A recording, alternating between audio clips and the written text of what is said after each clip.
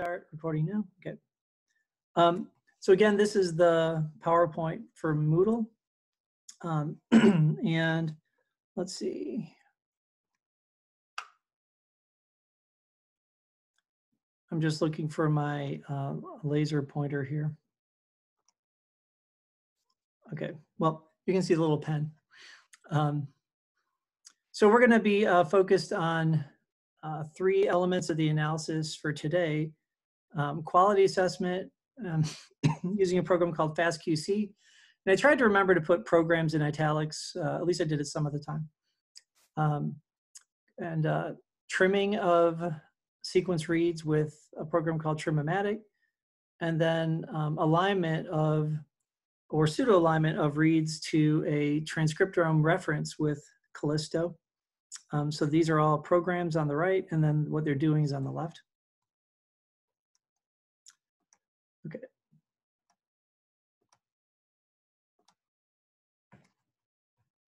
All right, so I wanted to start talking about FastQ files and the because this is what we have right now for our data, and I can't remember if we've mentioned this before, but here's a review at any rate.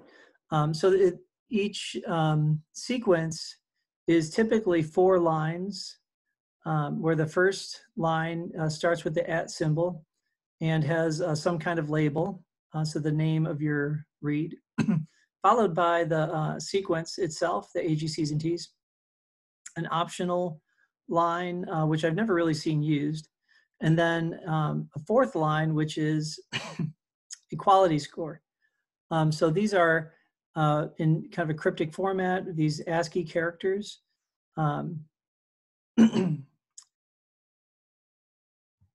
But those can be converted into numbers that then can be converted into error probabilities.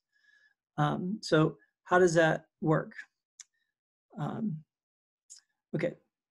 Well, I just want to mention that the line up here, the ID line, usually gives them information about the run and then the specific read, the number of the read. And if it's paired data, there'll be a 1 or 2 at the end of it that tells you what its mate, where its mate is in a companion file.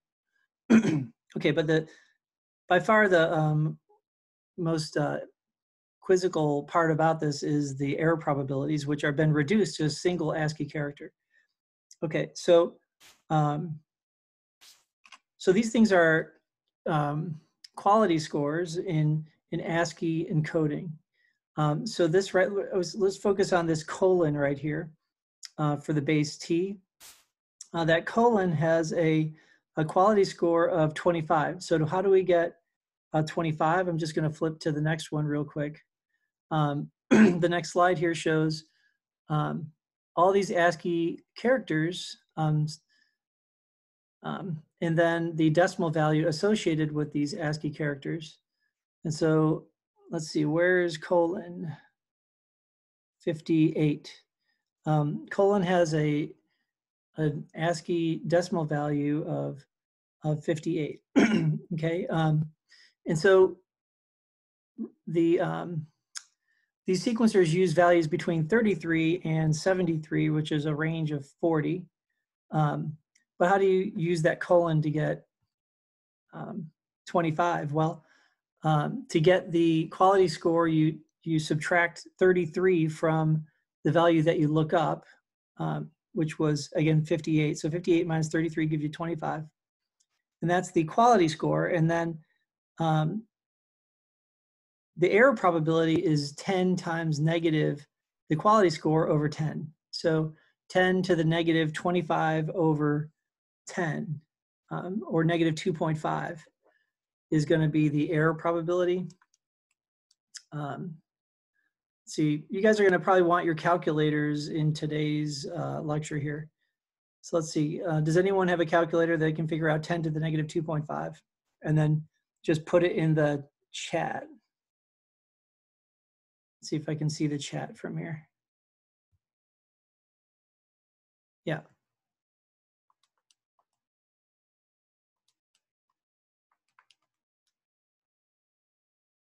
All right, Anya got it. Anya wins. the little, oh. Okay, yeah, 0.0032 is what I got when I put in 10 y to the x negative 2.5. So that's a pretty small error probability, but not minuscule when you consider the millions and millions of reads that that we're talking about. Okay, okay, so it just is a way to save space to encode these in that particular way. Let's see. Any questions? You guys are best off asking verbally because it's a little hard for me to see you if you're raising your hands or the chat when I'm sharing my screen. I can only see 3 of you at a time. Okay. So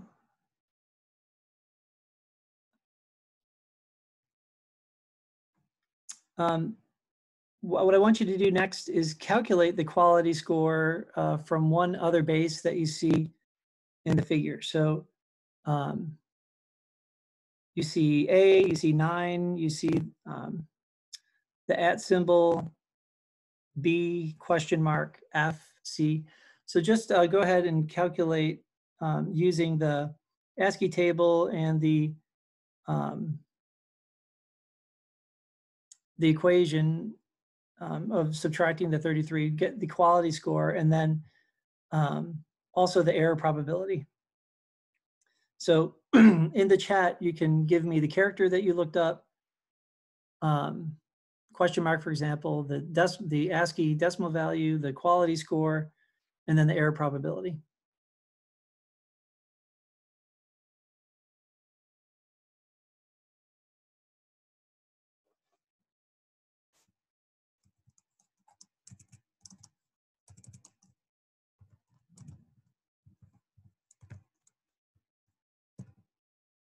I'm gonna just do the colon real quick to show you what I mean.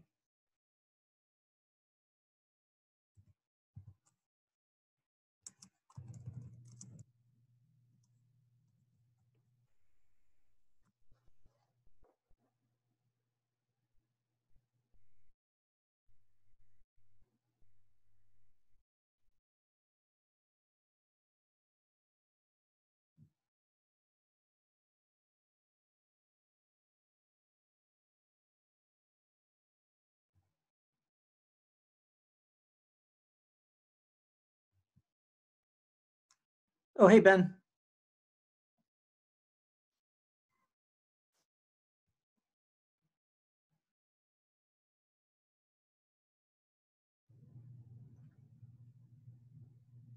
All right, so once you've got your character quality score and error probability, just put it in the chat to everybody.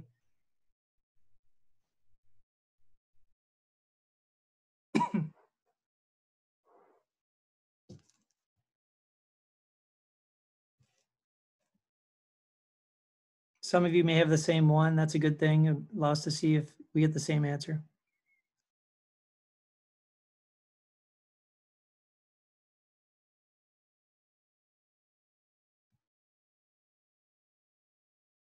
If you have any questions, you can also put those in the chat.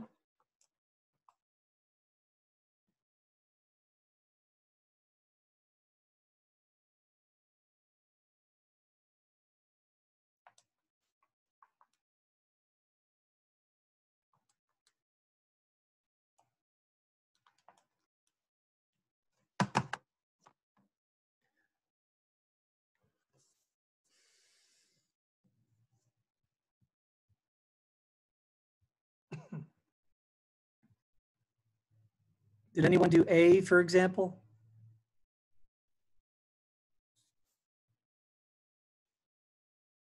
Okay, here we go.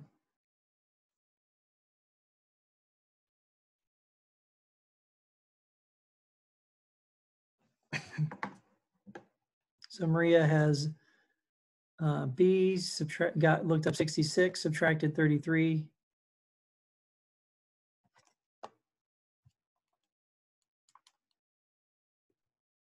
Wouldn't 66 minus 33 be 33, Maria?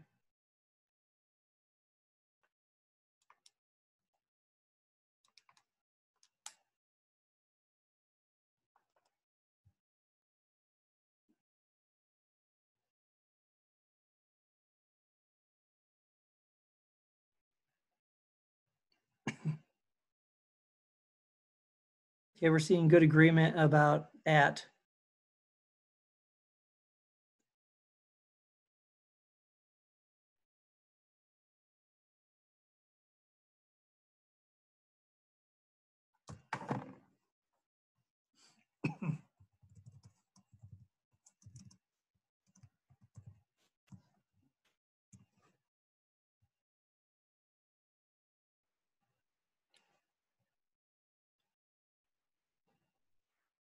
For those of you who have already given me your answer there, you can also convert error probability to quality score.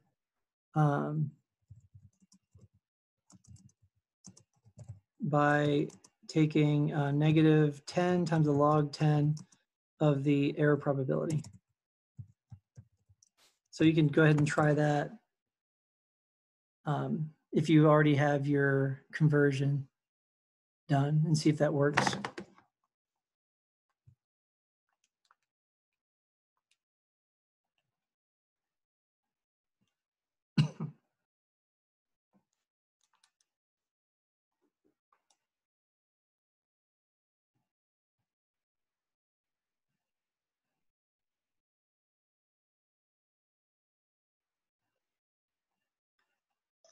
Maybe I missed it, but how exactly are we calculating the error probability?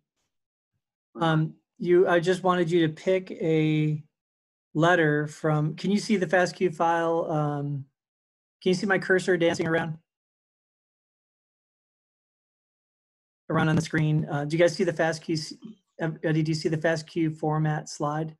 Yeah, I do. Okay. So the fourth line are the ASCII encoded quality scores. Yeah, so I chose the $, and it has a Q score of 33. So I subtracted it from 30, which is 3. Oh, wait, okay. So I'm looking for $ here. I don't. Oh, sorry, it has 36, sorry. Where's $? So I was asking you to pick one that was here, but that's okay. We could go ahead with $ if it's within.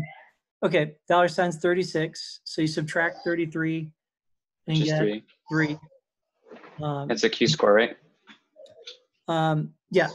And to get an error probability, you take -10 to raise to the -3/10. Say that again, sorry. It's this little equation on the bottom here.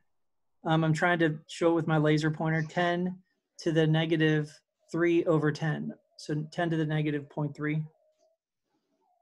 10 to the -0.3.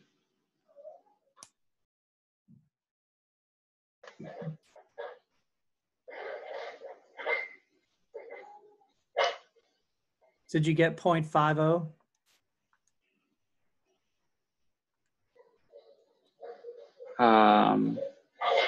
Yes, 0.50. Okay. That would be a really low quality score with a high error rate. Okay. Looks like most everyone has their numbers up here. Were you getting it, Ben?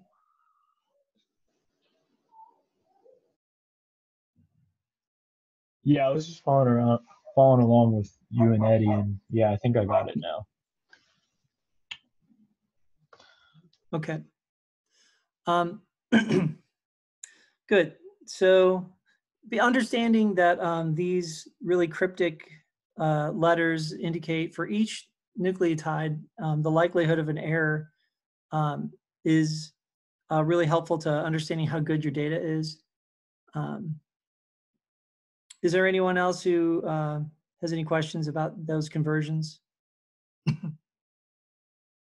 Like I said, I also put up here in the chat the conversion of an error probability to a quality score is -10 times the log base 10 of the error probability. I think this is actually kind of an easier one to do in your calculator.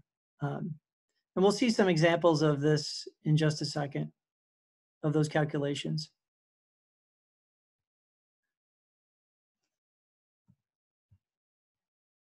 Some more examples. And so what we just did was go from ASCII to decimal value, subtract 33, and then get a Fred quality score. For example, I guess the question mark was 63, subtract 33, get 30. And then a quality score of 30 is an expected error rate of 1 in 1,000, 10 to the negative 3.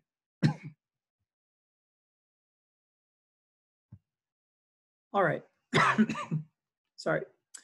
So here is an example of an output from the program fastqc.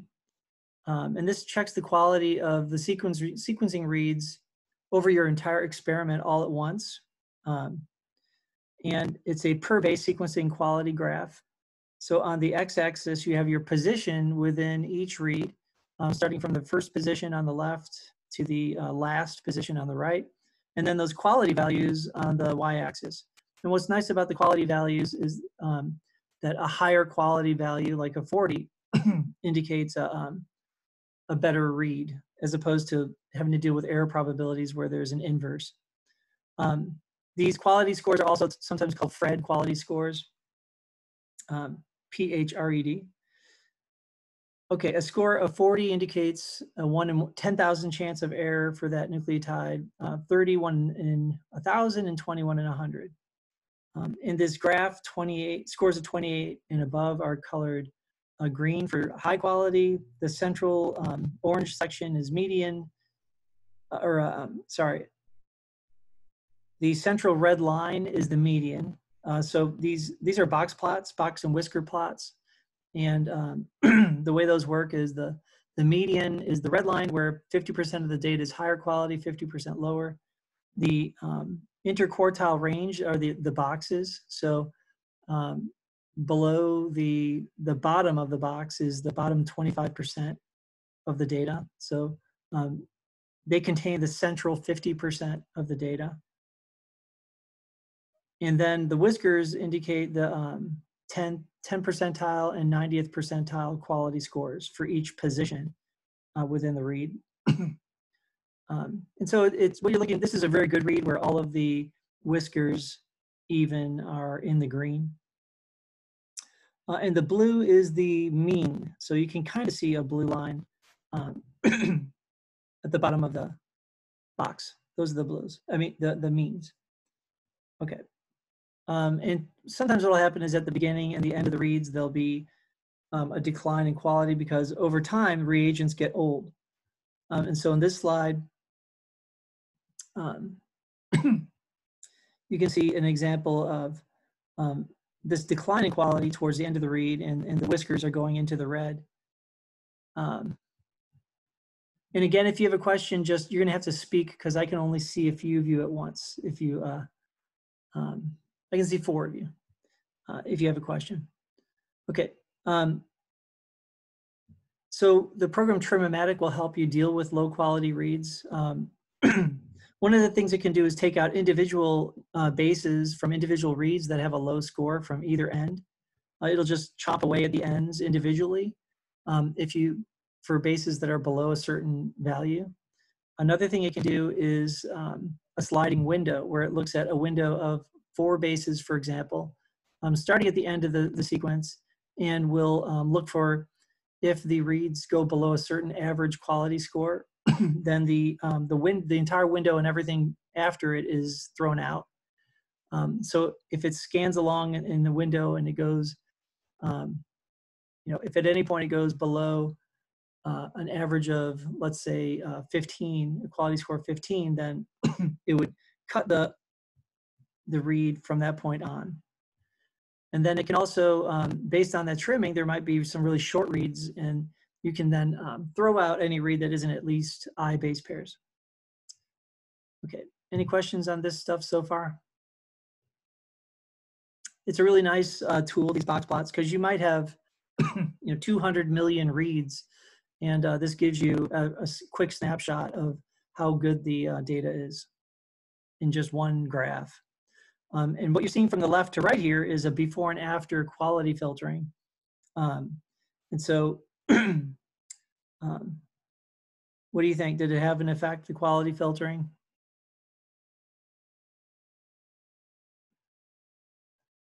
And how can you tell? What kind of effects? Anybody on audio? So it had an effect in that the overall quality score is probably higher since the lowest quality scores were, or lowest quality data was cut from off. Okay, good. Yeah. On the right, you don't have any of those whiskers now below the in the red, which is below, I think, 20 something. Okay, so the front end looks kind of the same, but the tailing end, which is always going to be more of a problem, has been fixed up a little bit. And this is important for the kind of aligner we're going to use is called Kallisto, and it just throws out any reads that have errors compared to the transcriptome. So if you had a lot of errors, it would just throw out those reads. So it's better to trim them than lose them. Okay.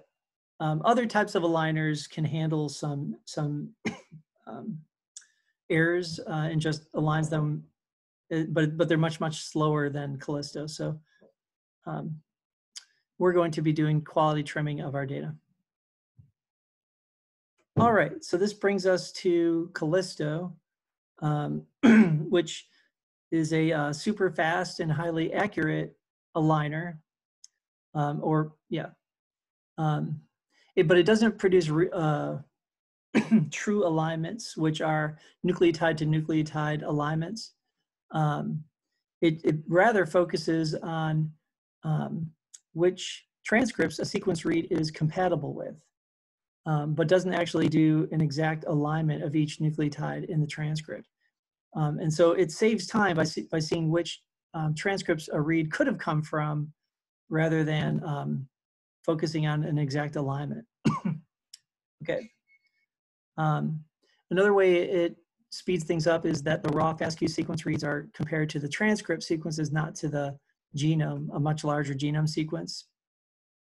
So you either need a transcriptome or an annotation file that will allow you to, as a preliminary step, pull out just the coding sequences from a genome.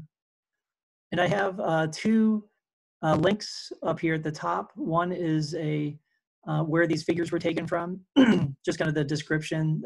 So if anything I say doesn't make sense, you can look at this author's take on things. And also there's a video from Iowa State that also was pretty good and was a little broader than the coverage that I'm doing as well. Okay, so the figures that you're about to see may not make sense to you the first time. I had to look at them maybe 10 times in order to understand this, but hopefully it won't take you quite as many times as that after I tried to give it my best shot at explaining it. So we'll see. All right. So in this picture here, in figure A, we have transcripts. So there's 3 transcripts here, a pink, a blue, and a green. And they've been aligned, and you can see that that the pink and blue on the left half of this figure overlap completely, and then the green transcript cuts out earlier. So this might be a place where there's an exon that's not used. In this figure, which is from the paper, this gap isn't really explained. So it might be just a yada, yada, yada. On the other end of the transcripts, the red transcript ends early, pink one ends early compared to the other two. Yeah, it's a dot, dot, dot. So anyways, so our transcripts are up top, and then they've been aligned in this way. And then down below in B, you're seeing a representation of what are called k-mers. K-mers are short sequence segments of the transcripts of a fixed length, like 5. So if you have the entire sequence, if this is like 100 base pair sequence here, the first 5 base pairs would be a k-mer, a 5-mer of that sequence, just the first 5 bases. And then the next k-mer would be, excuse me, just shifted over by 1 base pair. And so you can generate k-mers just shifting 1 base pair, 1 base pair, 1 base pair, going from left to right throughout the entire transcriptome. What is being represented here are 3 different k-mers as these circles. And when you put the circles together like this over the, in this graph, they call it, you end up giving a representation of a path through the transcriptome over all of your transcripts. And so this thing is called a transcriptome de Bruin graph, which I put in the notes. And it represents different paths through the transcriptome. And in these circled areas, these k-mers are compatible with different transcripts. So they contain the sequence or overlap with different transcripts. So this first k-mer overlaps with green, blue, and pink. The second one does as well. The third one does as well. But this fourth one here does not. It only overlaps with blue and pink, for example. Okay, so different k-mers are compatible with different transcripts. And the reason that the program breaks the reference transcriptome into all the isoforms into k-mers is just for speed, purposes of speed.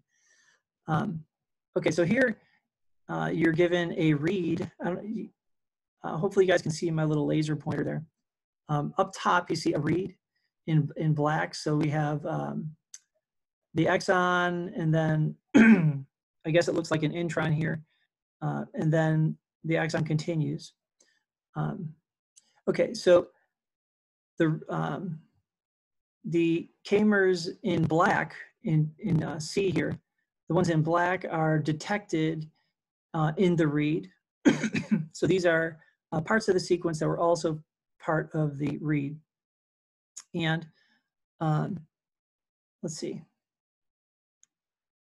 In this version here, you're shown the compatibilities of each k-mer in the read with each transcript.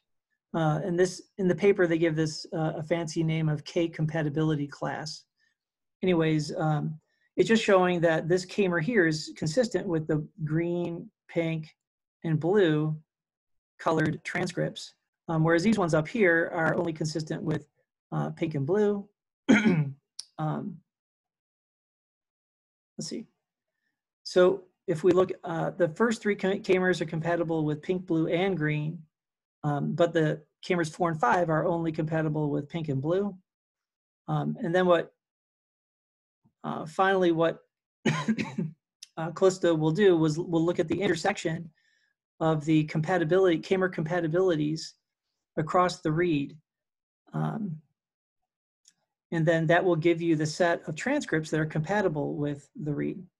So if we look at these 5 k-mers, you have these first 3 are all going to be blue, pink, green, but these ones here are only blue and pink. So the intersection of those different types of, of k-mer compatibility classes is just blue and red. So from this, the program would infer that the read is compatible only with transcripts blue and pink, but not green. Let's see, the other thing that it does is if you have a series of k-mers with the same k-mer compatibility classes, it will skip over ones that are identical.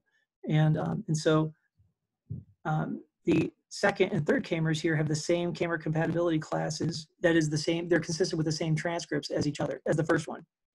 And so this skipping is something else that saves space and time. And it turns out that most reads can be represented by just the first and last k-mer compatibility class. Something like 80 or 90% of all reads can be reduced to, and their pseudo alignment is just reduced to where they start and where they end, according to the reference. Okay. So that was a lot. Any questions at this point, or did that make sense? Let's see, I completely lost my view of you guys, so you could all be gone right now. But I will get better at this over time. Okay, well, please use your volume then if you have any questions. All right, Yes. So I have many questions, but I'm not really sure where to ask. So is there a reason why, maybe a more complicated reason why it can be reduced or skipped over so much? Because there isn't that much alternative splicing, and there's only perfect reads are used, ones that don't have any mismatching to the reference. And so most of the time you can basically tell where it maps just by the start and end of the read. Kind of like how you can read, I don't know if you ever tried to read a paragraph where the letters inside of a word can be scrambled as long as the first and last letter of a word are the same. I don't know if you've ever seen that. I can show you text like that. Yeah, I get it. Exactly what you mean. Other questions? I mean, there's a paper on this, but I didn't think it was very clear, so I just didn't assign it. But the two links I gave you were actually quite good, and is where I based my this discussion. Okay, so the output of a Callisto alignment then, or pseudo alignment, is a file that lists each lists each gene isoform and the account in transcripts per million, which is for every million RNA molecules that were sequenced, this many came from this particular mRNA. So if you have different sequencing depths for every sample, which we do, ours range from 3 to 8 million. You're basically figuring out, okay, per million, how many, this TPM is per million, how many counts do you have? And this is an Excel viewable file, but there are other ways to look at it too. Okay, Sleuth. Sleuth is the program that will figure out the differential significance of differential expression. And I'm assigning the Sleuth paper to you guys to read for Monday. And I'm going to give you guys a few questions to answer as you're reading it. It's highly technical, and you're not going to understand everything that's in there, but it's, you know, better than reading nothing. And I'll try to explain certain elements of it on Monday as well. Okay, but the output of Sleuth then is going to be a gene list with the log2 fold differences in expression between experimental conditions for each gene and a false discovery rate, or Q value. So a false discovery rate corrected p-value. And you might want to look again at the lecture that I posted on Moodle earlier in the semester, talking about false discovery rate. But again, these are going to be p-values that are corrected for the fact that you might be doing 10,000 or 40,000 tests, and we'll just expect a high number of false positives unless you try to correct for those. And if you have a 5% false discovery rate, that means that if you have 100 genes that are significant after correction, only 5 of them would be false positives. Okay, so a twofold difference is a common threshold for differential expression, which would be a log base 2 of 1. So basically, the way, remember how logs work, log base 2, okay. Log base 2 of 2 is 1. So 2 raised to the 1 gives you 2. So if you put in your calculator, 10, for example, and take log 10 of 10, it's going to give you 1. So 10 to the 1 gives you 10. So basically, what you're solving for is the exponent that you have to raise the base to get the value that you're solving for. So 2 to the 1 will give you 2. Anyways, it's kind of hard not to show this without drawing on a piece of paper for me or a board. So apologies about that. But basically, if you have genes that are upregulated, genes that are upregulated, one of the ways of filtering them is to look for log fold change of greater than 1 or less than 1 for downregulated genes. So a log-base 2 change of 1 means it's twofold higher in experimental than control. Okay. This is an example of a sleuth output where you have log 2 fold change here, and then log 10 of the Q value on the y-axis. And so looking at log 2 fold change of positive 2, why don't you guys just use the chat and someone can figure out how much more is the how much higher is expression in the experimental than control if you have a log 2 fold change of 2?